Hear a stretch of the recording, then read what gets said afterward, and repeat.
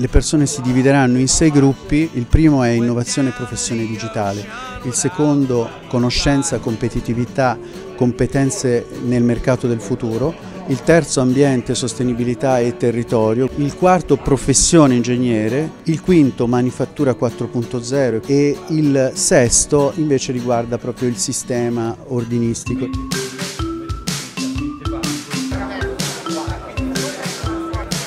È un'innovazione per la nostra categoria, però abbiamo sempre detto che la partecipazione è la cosa più importante. Allora costruire un congresso, costruire una mozione e costruire le idee tutti insieme, secondo me è bellissimo e importantissimo.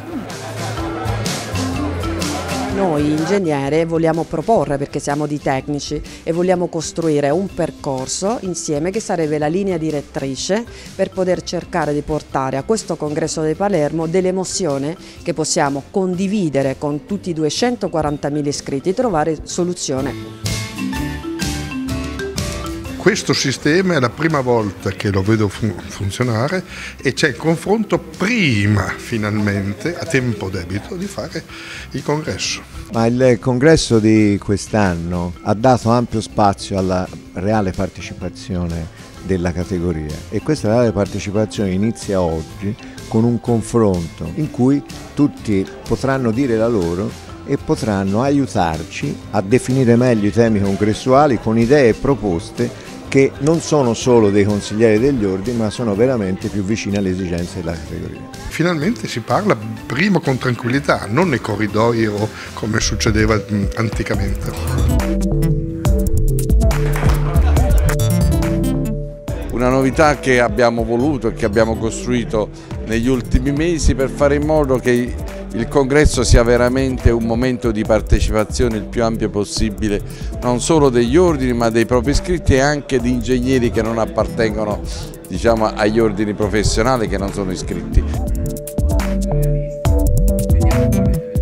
È una forma di ingegnerizzazione delle riunioni questa. Molto entusiasmo per vedere cosa viene fuori dopo questa giornata di confronto. Abbiamo fatto un lavoro di sintesi e di analisi. Io personalmente ho proposto 2 temi. Siamo confrontati su temi diversi e con diverse sensibilità. È un dibattito molto acceso perché le tematiche non sono molto semplici da condividere, ci sono idee diverse, quindi la questione è abbastanza ancora in alto mare. Non so se riusciremo a condensare in qualche cosa, forse sì, perché comunque in qualche maniera di sintesi minima si cercherà di fare. E stiamo approfondendo questi argomenti, direi anche con idee interessanti. Vediamo adesso cosa viene fuori. Queste esperienze partecipative ne sto facendo varie e devo dire che mi danno molta soddisfazione perché effettivamente è un metodo molto interessante per riuscire a far emergere le idee e far veramente partecipare tutti quanti alle iniziative. In questa modalità tutti vengono attivati. Ti racconto cosa è successo qui dentro che ti fa capire. Ci siamo ritrovati a questo tavolo con diverse competenze nell'ambito ingegneristico. Ci sono gli ingegneri dell'informazione e gli ingegneri civili, no? Quindi sembrava che questi 2 mondi vivessero delle realtà a sé stanti. Invece la cosa bella di questo metodo è che questi 2 mondi stanno cercando di condividere le problematiche per trovare delle soluzioni comuni. Sta andando veramente bene, non mi aspettavo veramente di avere dei risultati di questo tipo. Il dialogo è alla base di tutto. Proposte nuove, proposte originali che impegnino il Consiglio Nazionale su cose comunque concrete, dandoci anche delle scalette per le attività.